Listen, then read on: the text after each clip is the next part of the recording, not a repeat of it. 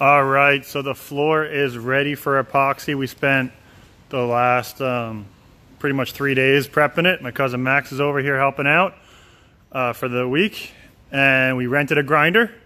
We're doing epoxy on the whole floor except for the grow room, which will be bare concrete. And we rented a grinder. We filled the cracks. We kind of messed up. We should have filled the cracks first. If I was to do it again, I would have went and filled the cracks coarse and then done a better like top coat on top of it, because you can see some of it like settles. You can see like right there, there's it's still recessed a little bit. So we should have done 2 coats of that and then ground, so it's like perfectly level, and then clean. With cleaning, we pressure washed it all. We did a little bit of soap and water in some spots where there's oil, but the oil's soaked in pretty deep. So we're gonna have to see how that does.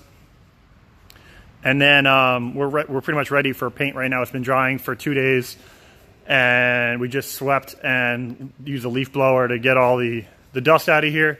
Here's what we're using. It's a tile clad by Sherwin-Williams, the part A and part B. So you're gonna mix it up and then let it sit for an hour and sweat, and then it's ready to roll. So we're gonna be rolling right now in about 10 minutes. And then before we started all the final cleaning, we went ahead and measured out all our top and bottom plates. So we got all our lumber out here now.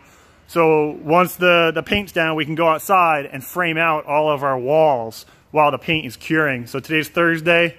Thursday we're gonna finish painting the floors and then finish framing that out for the lab, which is gonna go right here, and then the incubation, which is gonna go right here. So that'll be done today, the framing. It won't come in yet. And then tomorrow, what we can do is we can have light traffic on here, and we will come in and do the spawn lab and the spawn incubation framing. And then on Saturday will be the day that we're gonna drag. That'll be over 24 hours after it's been put down, the epoxy. We'll go ahead and drag all the framing in. So, and we already have a lot of the electrical pulled, but we're not putting the walls up yet, so I can pull more electrical if I need, but most of the wires are done. You can see there's we got a bunch of 10 gauge, a bunch of 12 gauge all ran out.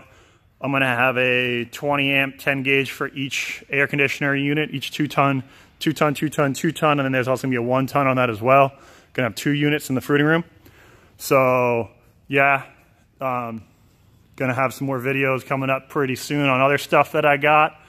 And yeah, I'm really excited. So let me get back to it. Let me go ahead and finish painting, or start painting rather.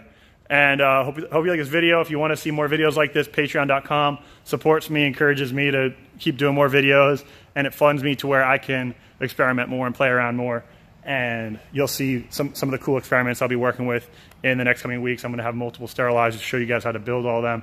So yeah, hope you like this. Keep on mushrooming. MyersMushrooms.com. Check it out. Have a good one. Later.